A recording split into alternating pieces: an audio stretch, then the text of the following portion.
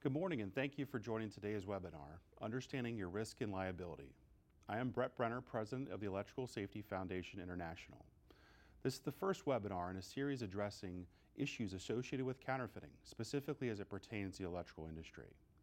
This series is part of ESFI's Zero Tolerance for Counterfeits campaign to help raise awareness about the threats posed by counterfeit electrical products. A special thanks goes out to our program contributors, who include Eaton, Hubbell, Schneider Electric, and Underwriters Laboratory. I invite you to visit our website for free infographics, survey results, videos, and other materials we have developed for this year's program to help educate the electrical industry and the consumers about the issue. Before we get started, a bit of housekeeping. You can submit any questions that you have on the module on our website, or you can submit them through Twitter using the hashtag ESFI anti-counterfeiting. I invite your questions regarding this webinar or potential future topics. You can email them to info@esfi.org. Now let's get started. Over the past decade, U.S. seizures of counterfeit products have increased more than 325%. By your attendance today, you're aware of the threat to public health and safety for these counterfeit products. Today's webinar is titled Understanding Your Risk and Liability. Counterfeits are getting more sophisticated and harder to identify. Just who's responsible for ensuring their legitimacy? To help answer those questions and others, let me kick it over to our guests. DeeJay Smith, the Brand Protection Group Manager for Proctor and Gamble, and Clark Silcox, who's General Counsel at the National Electrical Manufacturers Association, or NEMA. Thank you both for joining us today. DeeJay, can you describe the trends you're seeing in regards to counterfeit and what you see in the marketplace? Yes, Brett, first I'd like to thank the ESFI for putting together this webinar. It's a very important topic, and I appreciate all that you're doing in protecting the safety of especially the U.S. consumer. Each year, U.S. companies are losing billions of dollars to counterfeit goods around the world.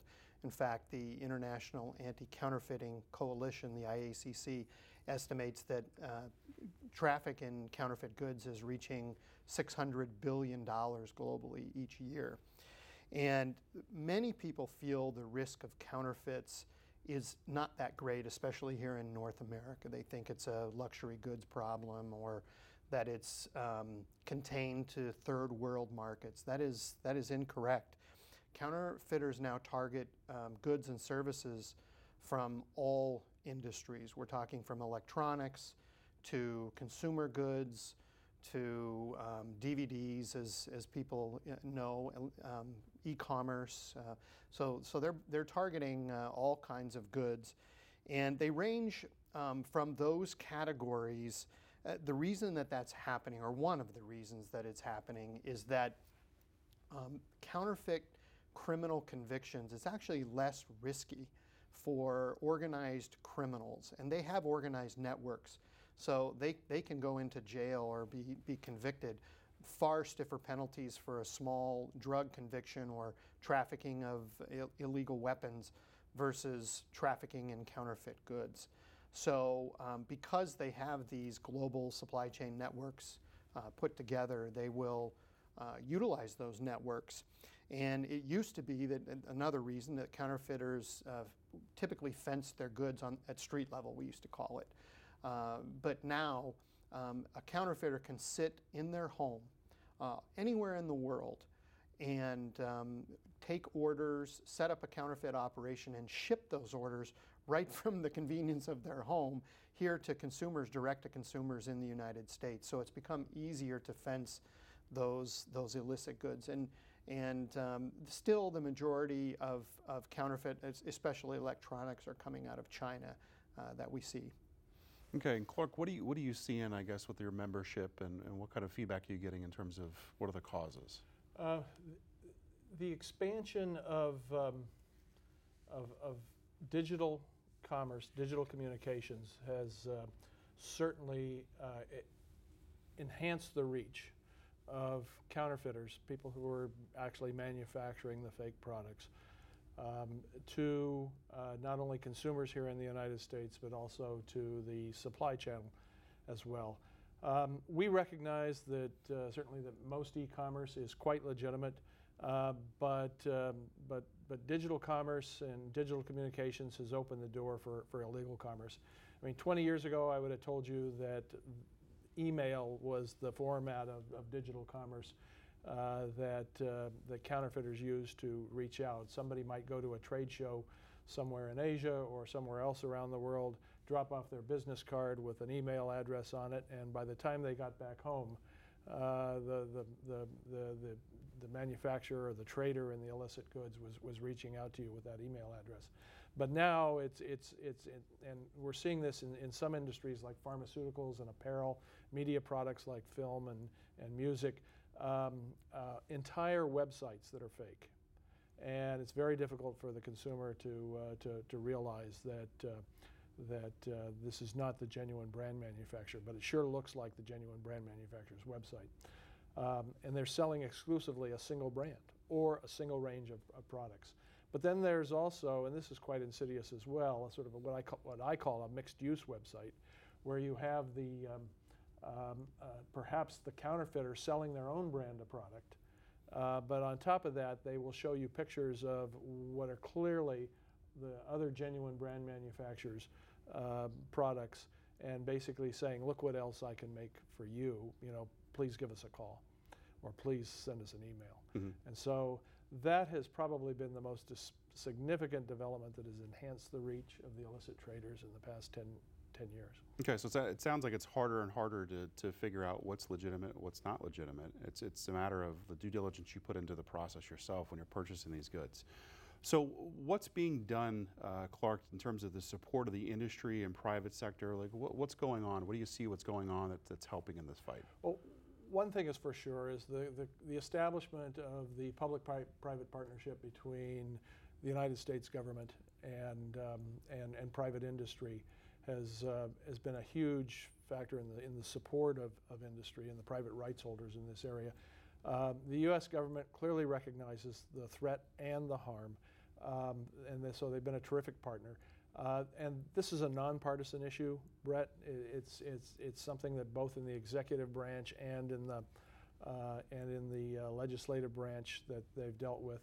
So there's been a steady stream of investigations and criminal prosecutions and convictions. Yes, I agree with what DeeJay said that in terms of the sort of the hierarchy of penalties that exists, counterfeiting is probably, I don't want to call it a slap on the wrist, but in terms of the rankings, it's not, the penalties are not as high as drug trafficking and that sort of thing. So it presents less of a risk to the bad guys in that regard.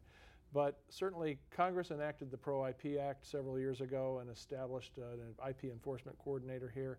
And that has sort of brought, we can see, the industry can see this. It's brought together the government's resources in a coherent way to assist industry. The government has a three-prong approach. They are actually engaged overseas with our trading partners on this, trying to not only build infrastructure and capacity for dealing with counterfeitings, counterfeiting outside the United States, and sort of coordinated law enforcement overseas, but they're also engaged at the ports. And if the goods should pass through the ports and into this country, immigrations and customs enforcement is quite active in criminal investigations and prosecutions. Having focused on Uncle Sam, I don't want to overlook the fact that state and local governments have been valuable partners in cities like New York and Los Angeles and Miami, but also in rural and suburban areas. Authorities are known to take action against the counterfeits and the counterfeiters that are distributors in their jurisdiction. And finally, also, the financial industry has stepped forward, and credit card companies and banking institutions have been suspending relationships with their customers when they learn that their institution is being used by those customers for illegal purposes. Mm-hmm. So there's a lot of partners in this effort. I fear the work will never be done. That's just the nature of this criminal beast. But there is a coherent approach that's being applied to help the brand owners out. And it sounds like information is key in this. Sharing information up and down the supply channel. Do you have anything to add to Clark's point in terms of what you're seeing out there? Yeah, thanks, Brett. I'll first start with the industry. The groups such as yourself, the ESFI, has, and NEMA, when you look at what NEMA has done, when you look at what the IACC has done on the promotional realm from counterfeited, you have the CIC, everybody's got these acronyms, but with support of rights holders or manufacturers. So that support is so critical for us in helping that. So one, we appreciate the support that these groups are giving. We have a group that typically, Grocery Manufacturers of America and FMI, different groups are actually helping to address the issue, because as Clark said, some of the laws, criminal laws, are not as strong as we would hope them to be or like them to be, and those things are being addressed. From the public sector side, law enforcement has really stepped up to help industry, especially in the United States, and I will say around the world, even in China. They have done some terrific work out there. So partnering with law enforcement on this is really one of your most effective ways to fight this. And in the federal government, they've actually, because they're sometimes for a manufacturer, it's like, where do I go to get help? They've developed what they call the IPR, the Intellectual Property Rights Coordination Center, and they call it the IPR Center, right here in Washington, D.C., and they stand at the forefront of the U.S. government's fight against counterfeiting. I have in my notes here, I don't want to misquote this, but I took this off their webpage. The mission of the IPR Center is to ensure national security by protecting the public's health and safety, the U.S. economy, and our war fighters, and to stop predatory and unfair trade practices and threaten the global economy. So what this organization does is bring together 21 international and federal agencies together. So I call it my one-stop shop. If I have an issue, I can go to the IPR Center, present my issue, and they can then say, well, you know, that may be better served here locally or with this federal agency, it may help you.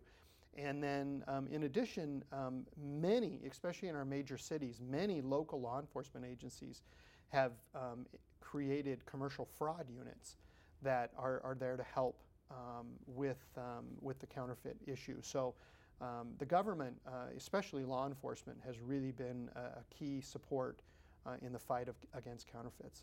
Well, I think in terms of what the electrical industry itself is doing, it's not unlike what other industry and distribution channels are doing too. So it's an interesting, you would think that they would have no parallels, but the distribution channel is many times the same. And so the message I keep getting from folks across the country is it's the information that you share, but then it's also how are you reporting that up and down the supply channel. And that's where the government and the IPR Center, that's why it was created, to allow anybody attending this webinar to go ahead and report things that they think are suspicious. So you're supposed to go to the manufacturer, or what you think is counterfeit. Maybe it's the branding, whether it's the certification mark. But the IPR Center is a great place to start that process, and they're trying to make it as easy as possible for both the consumer as well as people within the electrical supply chain to report it back up. And I think that's one of the keys that we're trying to come away with, is say, look, it's up to each of us to kind of take our stance and make sure that people understand what's going on. Next question. So in terms of liability, do organizations, what can organizations do that are being impersonated? I mean, do you see what actions are they taking to kind of fight the counterfeiters, if you will? Clark's the lawyer, so he can. Counterfeiters, genuine brand owners often take the lead on this because it's their brand that is implicated in this. And there's a case I'm familiar with, a legal case from several years ago in the pharmaceutical industry that sort of highlights some of the things that manufacturers are forced to do to sort of shore up their own distribution channel to ensure that that counterfeits don't intrude that distribution channel. It was a case involving the pharmaceutical company Amgen, involving a drug called Epogen. It started out as a product liability suit because a patient who had gone to a reputable retailer, CVS, the drugstore chain, bought the Epogen on a prescription from their physician following some surgery. The patient did not either stabilize or get better. I think the medication was primarily aimed at stabilizing the patient, post-surgery. And what happened was that his condition deteriorated, and ultimately the harm and the death resulted. But what that case indicates is the court may be willing to entertain a sort of a negligence claim against an authorized distributor for allowing counterfeit products to enter their supply channel. And in that case, it involved the fact that the authorized distributor had engaged extensively in trading in with gray market goods, which, by the way, are genuine goods. But nevertheless, it became very difficult in trafficking with that gray market segment to determine whether all the goods were really genuine or whether they were also fake. And that's how the counterfeit Epogen entered the drug supply channel. So it was, again, a negligence claim, not purely a counterfeiting claim, but it resulted in counterfeiting kind of liability. A trial court may also consider whether the brand owner could be accused of the same negligence in sort of failing to manage their supply channel in a way that kept the counterfeits out. I think that's a harder case to prove, but nevertheless, when the trial court did consider that claim in that case, ultimately dismissed the manufacturer, but still it's a legal threat to the manufacturer. So that's a message to manufacturers to manage their supply channels well, to ensure that if you know of a risk of counterfeits that present unsafe products, you need to have a process in place to perhaps train, educate your channel partners, but also to ensure that they're aware of the counterfeits getting into the marketplace. The other thing that might alert manufacturers and brand owners to the counterfeiting problem would be excessive warranty claims. Sometimes the brand owner might not realize it right away, but when return products come in, if they come in at an excessive level, naturally you're going to say, what happened here? Now, possibility is there was a manufacturing defect somewhere within the company or within their supply channel, and they need to fix it. But I have heard of a number of cases where, in fact, the excessive warranty claims are actually attributable to not their own product, but to a counterfeit product. And the problem for the manufacturers there, of course, is they process these warranty claims not realizing that they're paying off for a return of a product that they didn't make, and so they're getting whacked in a number of ways there. So. I think it's a unique situation where the manufacturer ultimately wants to make sure that their brand and their mark is protected, and so what they're trying to do is really get out there to make sure that things are on the up and up, and it takes time for them sometimes to process if nobody's telling them there's an issue. To really investigate it enough to figure out if it is in fact a counterfeit. And many times we hear mark holders and brand owners that were willing to stand behind the product even if it's not theirs because it does have their name on it. But that doesn't excuse the liability on the part of your due diligence that you've gone through the supply channel in the correct way.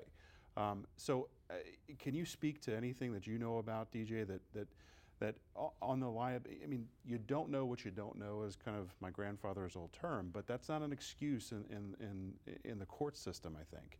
And I think that's something that people on this webinar need to realize is that you are ultimately responsible for what you're installing or what you're doing in the supply channel. What kind of things have you seen? The criminal liability, as Clark said, does not lie with the rights holder. However, the court of public opinion is what can be more damaging. And so, our recommendation for a rights holder is that they have a strong brand protection program, to Clark's point. However, the manufacturer has set up their what do I want to say, not their barriers, but the knowledge points. So how they get to know, hey, there's a problem out there. So do they have strong linkages between their legal department, their consumer complaint department, their warranty department, those types of things. If you have those things in place, the early warning systems, that's what I was trying to say, the early warning systems can help you identify very quickly and then protect your mark and protect the consumer. Okay. Now, one of the questions we have is when it comes to you don't know what you don't know, when you're using the product unknowingly, is intent required in order to be held liable? I've heard that many times to say, I just didn't know. That's not necessarily an excuse when it comes to court, and a great point in terms of public opinion. I mean, you're unfortunately in the middle of that as a manufacturer, so you want to do what you can, but what are we seeing out there in terms of liability? I can handle that Okay. one real quick, and then I'm sure Clark can add on. As I said before, the criminal liability does not lie at the feet of the manufacturer, but it is very important that they have zero tolerance, that they protect their marks. And typically, if a consumer purchases a counterfeit good unknowingly, the criminal liability is not there. It's really the manufacturer or the distributor of the counterfeit product who knowingly manufactured, purchased that good, distributed that good. Knowledge is a very key element. And then it becomes a criminal violation, is the knowledge of doing that. And I call that the illicit supply chain. Those individuals who are knowingly attacking my brand or someone's brand to make a profit. Okay, those are the criminals. However, as we said, the court of public opinion can sometimes be more damaging than the criminal courts. Can you imagine if a counterfeit electrical component were out there and someone were severely injured?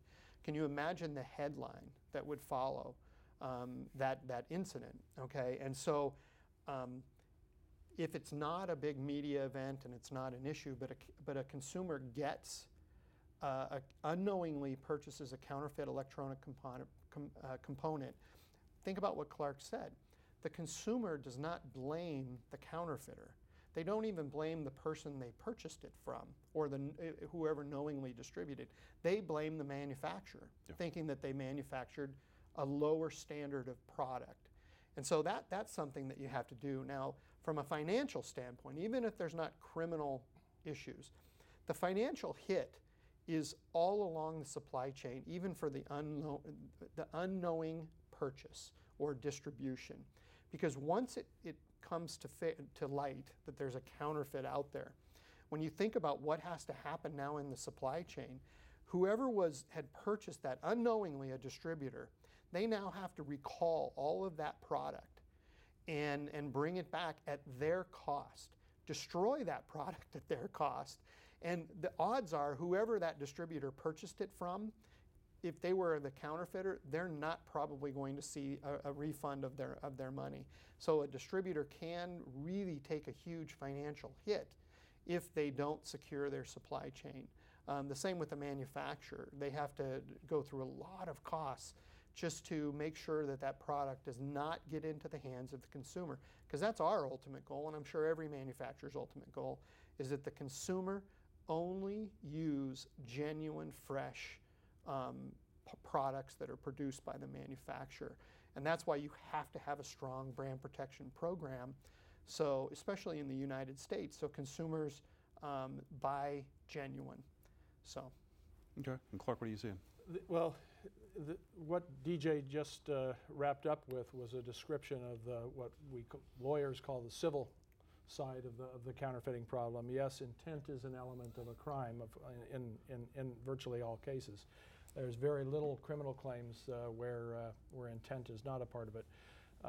But you have civil forfeiture remedies that are even part of the criminal law as well, but certainly part of civil enforcement, where a counterfeit product can be seized whether one buys that counterfeit product knowingly or unknowingly. If the buyer or a distributor of a product, Brett, has the counterfeit product in their inventory, okay, and I think this is what DeeJay was getting to, and they've paid money for that, they could be at risk for losing that significant investment in that inventory.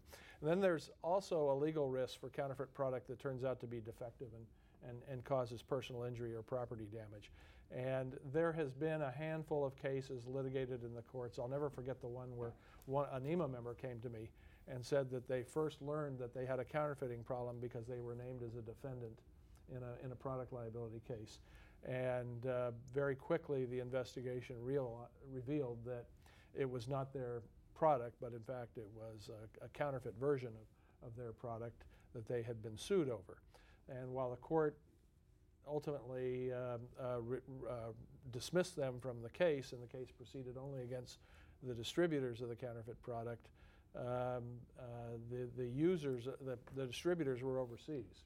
And to DeeJay's point, the ultimate buyer of that product, where the injury occurred, had no recourse to go back overseas against the person who distributed the counterfeit product, leaving the distribution community holding the entire bag for the civil injury liability in that case. Mm-hmm. So that's a significant concern, certainly for the supply channel in this case. And again, that kind of liability doesn't depend on knowingly purchasing the counterfeit product. And one of the things that ESFI is really involved with this for, is to DeeJay's point, was we're trying to insulate the brands in a way where they're not the bad guys. They're really trying, you all are trying to be proactive in going out and finding these illicit goods and trying to figure out how they infiltrate the system. But ESFI in this program, the idea is to make sure that people are looking at this from a public and safety point of view, not from a financial impact point of view. And I think the supply channel, the electrical supply channel, really needs to look at themselves when it comes to what can we do as individuals in reporting things up and down the supply channel to make sure that people are aware that there are issues. And that I think, I've heard many times where we did a survey recently where we heard that the manufacturers, they should be the point person to deal with counterfeits. And to me, that doesn't make any sense if the problem really relies on the distribution channel of how these things are getting into the marketplace. Ultimately, it's that distribution model that holds the liability. So if you're the distributor, you're the end contractor, you're the one that's going to be held liable, not the erroneous or fake mark. Well, it is a two-way street, Brett. I mean, that's got to be the reality of it. Earlier I described the public-private partnership between information sharing between private industry and the U.S. government and state and local governments on enforcement in the public case, but certainly within the supply channel, somebody is going to learn first whether there's a counterfeit, whether somebody's product is being knocked off. I am fairly comfortable with the idea that with the notion that NEMA manufacturers who have learned from experience that their products, their brands are being knocked off, are talking to their channel partners about this. Nobody, I think, is sweeping it under the rug.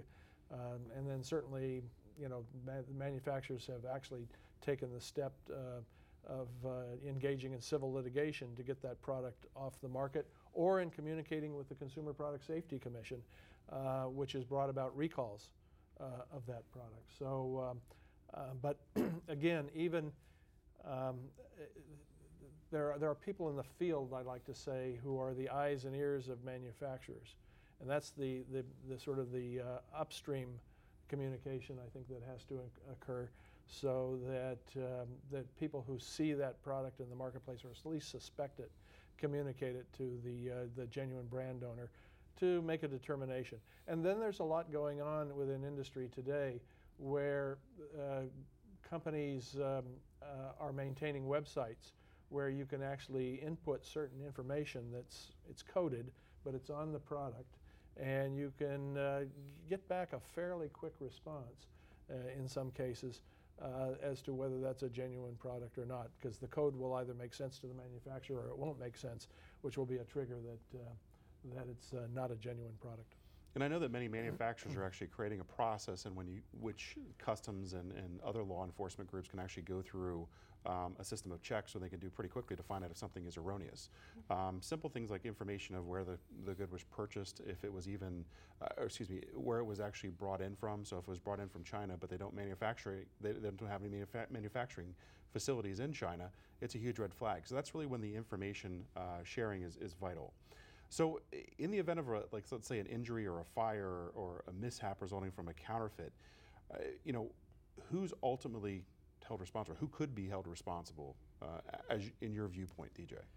Well, we've already addressed the criminal responsibility. It's the knowledge element, but every point along the supply chain is going to be held responsible.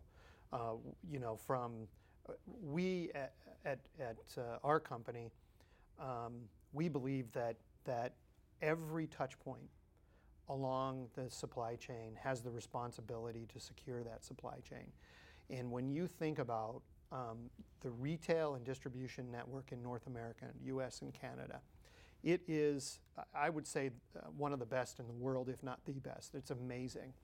And the trust that our consumers have in their retailers and distributors in North America, US and Canada, is phenomenal. So think about that word trust that has been built over years by our distribution network, the secure distribution network. A consumer feels very confident going into their local trusted retailer and purchasing a product, or going online and purchasing from a trusted online retailer or supplier distributor. They feel very confident that what they're going to get is going to work. It was manufactured by the manufacturer, and they have the ability to get some of the best pricing anywhere in the world because of our supply chain efficiencies. So it's, again, who is held responsible? It's going to be where that break in the supply chain took place. Where did that happen? And then there will be an examination along the supply chain to say what happened to allow that to get into the legitimate stream of commerce. Now again, we feel very confident about our ability, especially in North America, that the consumer will buy genuine product because of what you just mentioned. We have a very robust program. We also work with partners like yourselves, NEMA, and other companies like UL, who is amazing, and one of your co-sponsors here of this event, who has one of the best programs, and they can help us with products that have their mark on it. And so it is a very good system that has been set up in North America, and I would hope that manufacturers and distributors, especially that are on this this webinar, would take the opportunity of these tools that have been giving them to protect their mark. Well, I think that you couldn't have said that any better in terms of in the U.S. we expect something to be at a certain level. I mean, the supply chain has kind of, we're fortunate enough that's our expectation. But when you go and you start to see in Mexico and these other places around the world where you're seeing 50% counterfeit, where the expectation is something not to work. If it works, great. If not, you just throw it away and move on. That's literally the way that people think around other places in the world. We have the luxury of kind of expecting and having the assurance that in a brick and mortar store, if you follow the supply chain as it's supposed to be followed, somebody is going to stand behind you in the product itself. If you go outside of that supply chain, say gray market that Clark had mentioned before, outside that supply chain to a non-licensed distributor, you're putting yourself at risk. And that is the key to, I think, to this webinar, is to make sure that everybody needs to understand we're fortunate in the fact that if you follow the supply chain, there's going to be somebody standing behind you and supporting you. If you don't, you're putting yourself at risk. And I think that's the big key. And Brett, I'll add one thing to it. Think about the opportunity available to our U.S. retailers and distributors globally. The world now is their marketplace through the World Wide Web. And you mentioned that there are consumers out there, but sometimes it's sad in some countries that they don't have the secure supply chain like we have. Now, of course, we're doing everything that we can, and manufacturers are globally, to secure that supply chain. But think of the opportunity, because a consumer anywhere in the world, any country in the world, doesn't want to use a fake electronic component that could cause a fire in their home or harm their child. And so by having that secure supply chain that we do have, it actually can be used as an opportunity for our distributors and retailers around the world to say, hey, we are, we supply genuine products. And I've seen many use that to their advantage. So let me ask you another question. On the liability side, what kind of penalties, I think, what are we seeing out there? I know that there isn't an influx of them, but we know that the counterfeits are out there. What are we seeing in terms of penalties, Clark?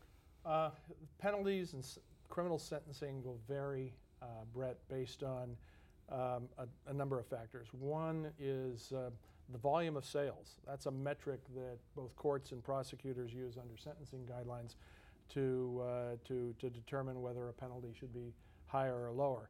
And that can be a problem sometimes because the bad guys don't always keep the best commercial records.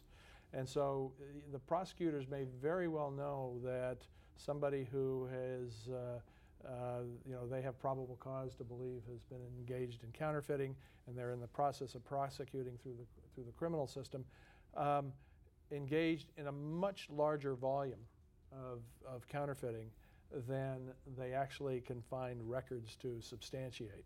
And so that becomes, an issue in the court. And then the other factor that often plays a role is whether there's some cooperation from the defendant. That may occur through a plea agreement, but that plea agreement may also be involved in, telling us tell us who your sources are, so that we can go back upstream against the real suppliers of this product. And so that leads to some variations that I'll describe right now.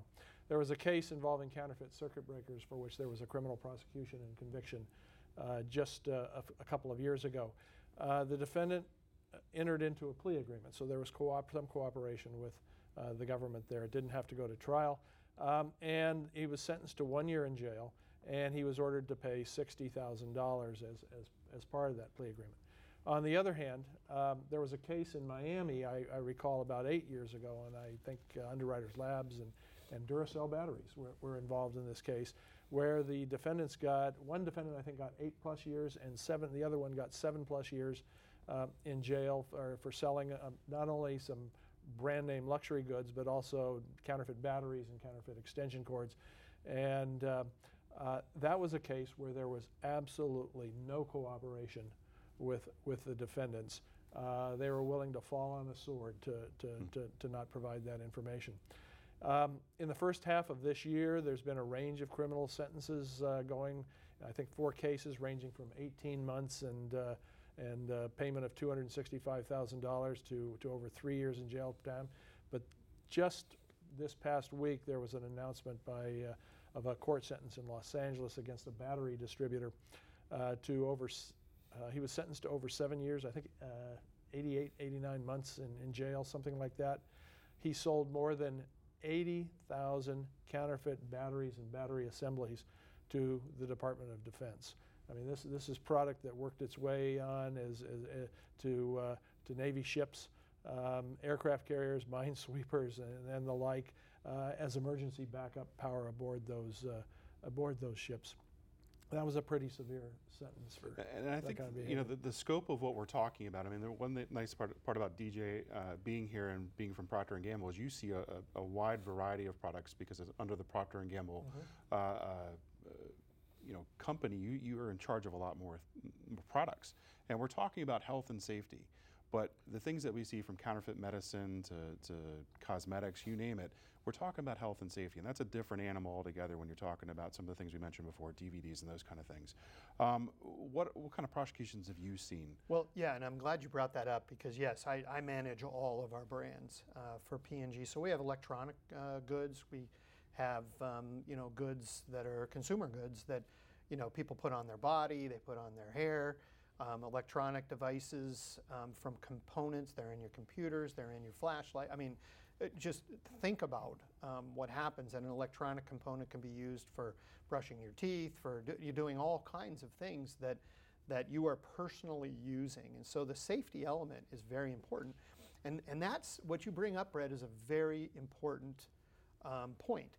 And that is judges and prosecutors are now being educated by groups such as yours which is very, very important because in the past, you would go to that and they would think of luxury brands or the watch that somebody sold on a street. You understand that. And so they were thinking of counterfeit goods in that way. And once they're educated, no, these are goods that you use every day. There's one example that I was involved in up in Michigan where the sentence was just took place in 2013. And it was a federal investigation against a distributor. I can use the name because it's in JCA Enterprises. And that suspect was sentenced to 30 months in federal prison, ordered to pay a $25,000 fine and $400,000 in restitution to the victims. And I wanted to read this part out of the press release because it is so important to what we're talking about. So this is a direct quote from the Department of Justice press release. In sentencing, Judge Neff characterized the trafficking of counterfeit merchandise as a quintessential white-collar crime that is a serious offense against the public. Judge Neff expressed a desire to send a strong message of deterrence. Along those lines, U.S. Attorney Miles noted, much of our nation's value in the global economy is derived from intellectual property, ideas, brands, innovations, and creations. We must vigilantly protect those properties. Would-be criminals should know that they face prosecution and serious criminal penalties when they steal from companies and the public by committing fraud through counterfeit and pirated goods. So I love that statement because it's showing that prosecutors and judges are being educated and are executing the maximum penalties that they can under the laws. And I know that the laws will be strengthened in North America over the coming years on this issue. And again, information there is key. And I think, one of the things that, has kind of led to a new age, if you will, is a lot of you see a lot more opportunities where I can go online and be a distributor pretty quickly by just sourcing my own goods. And so the online retail space has opened things up. Anybody can be an expert overnight. And that's, I think, what half the problem is. Online sales, what has that meant to the marketplace? I mean, that's obviously been a game changer, but what are you seeing in terms of online sales, or what do you see as the future when it comes to online sales and how it's affecting the counterfeits that we see? That question neatly sort of ties us back to the very beginning of the webinar, Brett, and it's a great question. I have an anecdote I'd like to share. About 4 or 5 years ago, I received an email from a woman in England, a little bit out of my North American range here, but she had been the victim of counterfeiting. She bought a hair straightener online from a website, English language website that she found, and placed the order for that hair straightener. And so what did she do when the product failed? Almost immediately, she calls the genuine manufacturer, and not the source of the product for her. And she said, I bought this product, it failed, I'd like to exchange it and get a good one. And so they asked her where she bought it from. And she described the website, and then they asked, would you send in the product? And evaluation determined rather quickly that it wasn't their product. And so there she was, without a remedy against anyone. She tried to go back to that website where she bought it from and found that it had disappeared. But she had enough information about the website that she was able to provide to me. And a little bit of research on my part to try to determine how did this problem come about? Who was the real source? Was it somebody in England? Was it somebody in Europe? Or was it somebody in some other part of the world? And what we found was able to trace through the URL. When you clicked on the various links and to find out where the real source was, it purported to be an intermediate school in the middle of rural China. Now, I don't believe for a second that this intermediate school was really the source of that product, but that's ultimately what it got traced back to. The reason I'm skeptical that that was the real source is that this intermediate school in rural China had an English language web page. I mean, we were able to see that, but it was a tragic story where she, she had laid out, I don't think $100, but certainly, a significant sum of money for this product, and now she was forced to go back and buy the product all over again. And the other part of it, she realized later, she responsive email she sent to me when I confided in her where this product had probably come from, was that she said, it's one of those, if it was too good to be true, I should have had an alarm bell going. She knew that she had obtained a very, very significant price discount for this product over what the genuine brand sold for in retail stores. Mm-hmm. So, and I'll just add on to that the internet is fast becoming the preferred channel of many counterfeiters. And a lot of people get nervous about the internet, but from a real positive standpoint, counterfeiters think they have anonymity hiding somewhere, as Clark gave the example. But many rights holders have robust online monitoring, and the good thing about online is that you can actually overcome what we call the knowledge hurdle, or Clark said the intent, because there is a record of online consumer complaints or feedback or things like that. And many of the internet companies, platform companies, are doing a lot of work with the rights holders. So from an enforcement standpoint, don't fear the internet.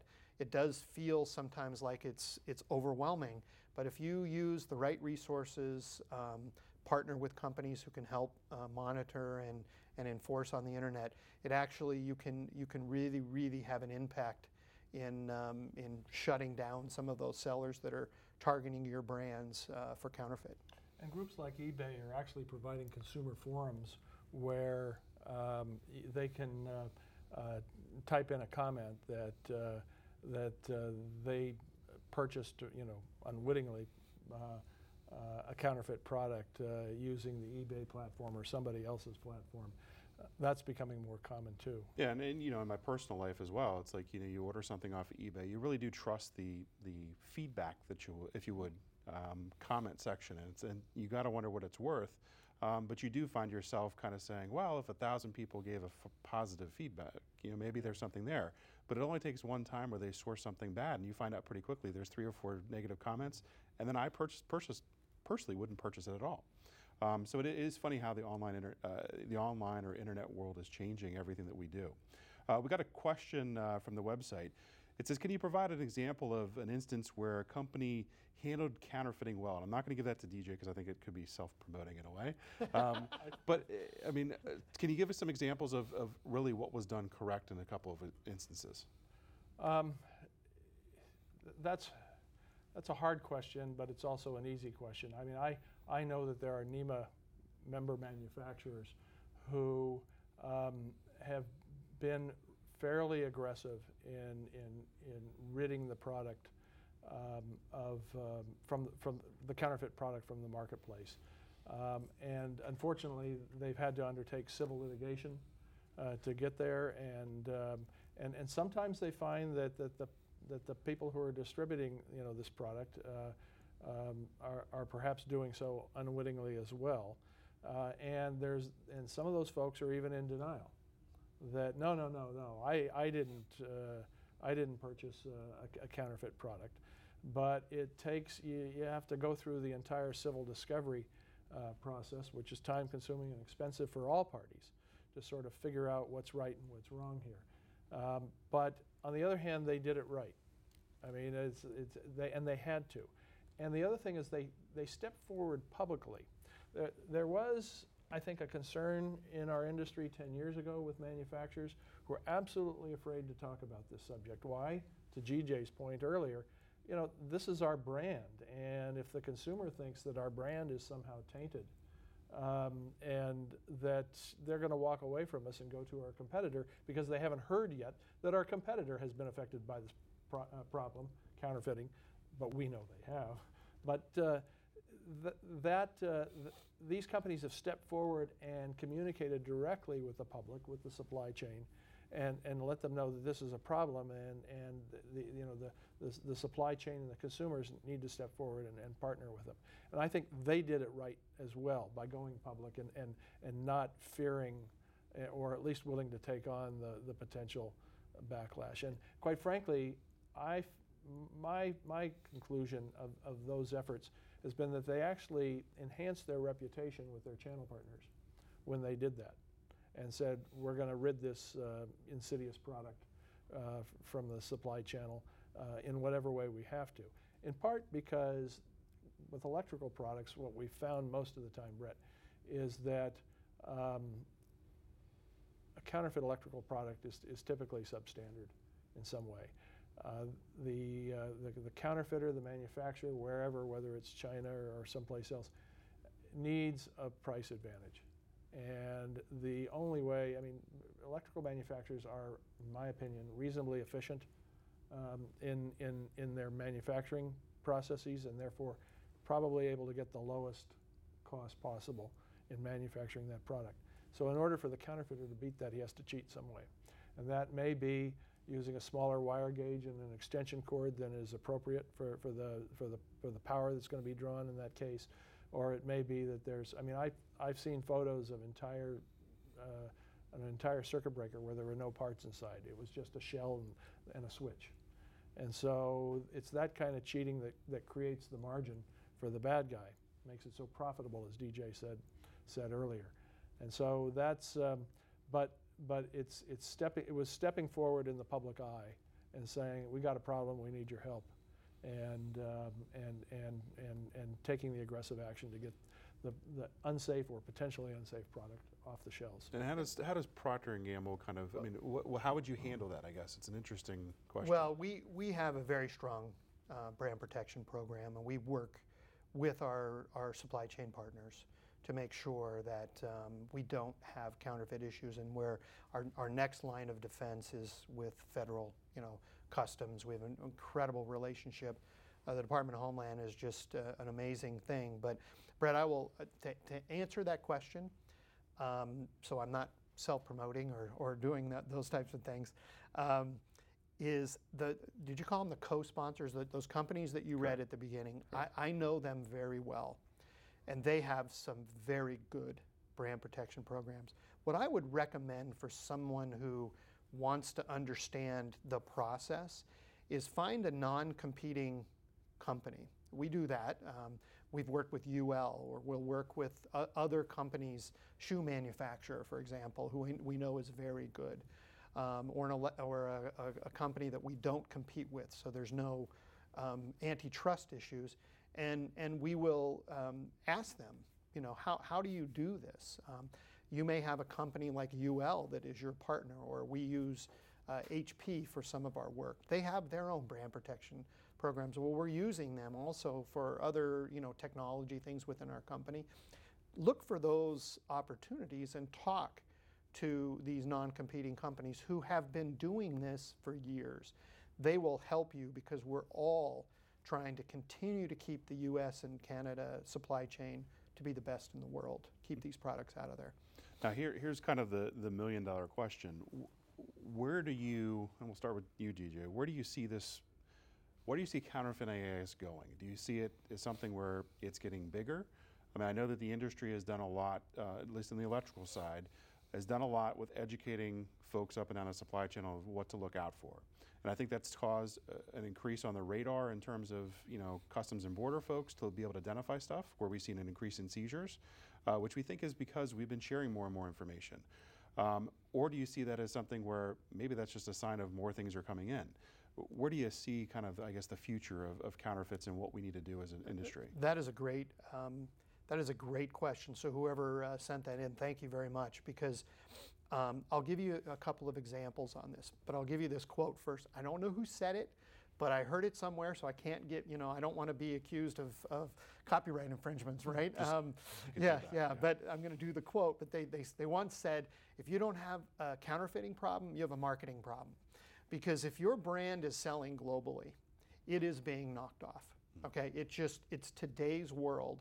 It is what is happening. When you have It's estimated over 25 million people just in China alone that are somehow involved in the counterfeit industry. That's feeding a lot of people. And they're targeting the brands. And so you've got to work with governments on that. And like I said, China's doing a great job actually in trying to fight this. But it's a huge, huge monumental task. And so think about when the technology or the internet first came about. Did you ever hear about internet security or protecting your computer from viruses and things? An entire industry cropped up. Has that gone away? No, but there was a huge problem that had to be overcome with communicating and the internet, and it had to be security. Okay, so that industry has done nothing but grown. If you back off of that, our computers will be infected overnight. Okay, so we have great, especially U.S. companies who have put together programs to help protect us for that. As we start, and we have done a very good job in trying to contain this, but it is exploding. Okay, and so it will never go away. We have to be very vigilant, but as we have these processes and things that are put in place that we completely minimize the risk, the minute you take your foot off, it will blossom. Mm-hmm. Okay, and so no, it's going to continue. They're going to continue to attack our brands, but we're getting better at fighting it, and sure. that's where I see the future.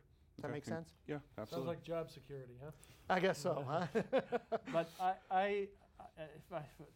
I sort of see this phenomenon where it ebbs and flows, but it's constantly got a trajectory that's upward, and I think that speaks to DeeJay's point. But the other side is that even if you, and I think we've had some success here in North America, Brett, in the electrical sector in recent years, where we went through a period of 3-4 years in a row where I was hearing weekly, monthly, whatever, about new reports of counterfeit electrical products entering the United States.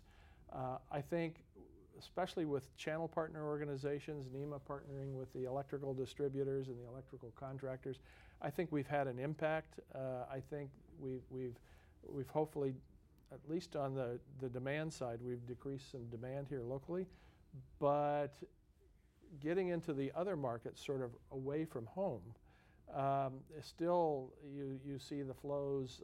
I just had a conversation with one of our members a couple of months ago about a call they received from, of all people, China Customs. In China, the Customs has the authority at the point of exportation to open up a container, take a look, and determine whether there's counterfeit product in there. And I have had a number of reports from our members where they have received these calls. And so this is not necessarily something that our members may have been looking for at the moment, but these other eyes and ears, and again, going back to something I said at the beginning, this cooperation between U.S. and foreign governments and the investment that we're making over there and helping them build infrastructure and capacity to deal with this, turns out that there was several container loads of some counterfeit electrical products that weren't headed here, at least initially, but they were headed to South America. And it was determined that the proper paperwork indicating that it was an authorized export were not in place. That's how China Customs picked it up. And so it was reported that this was not an authorized shipment, and China Customs seized it. It never reached its destination in what I think was Peru or Colombia or someplace like that. Now that was a lot of product to be shipped to that South American country, probably more than any distributor in that country could have handled. So whether it was ultimately destined for reshipment someplace else, either within South America or perhaps even to the United States is another question too. And one other point on that is, as China is doing what I consider to be a very good job, they're doing a lot better at helping the world enforce this issue. The problem will just move to wherever they can find cheap labor, what they believe is a safe haven. So even as we continue to work with China to improve the enforcement over there, it just moves, it ebbs and flows. So this will be a problem we'll have to face and continue to fight. And I've heard, and so, you know, this isn't we said China a lot, and I want to make sure that, you know, a lot of great products do come from China. Yeah.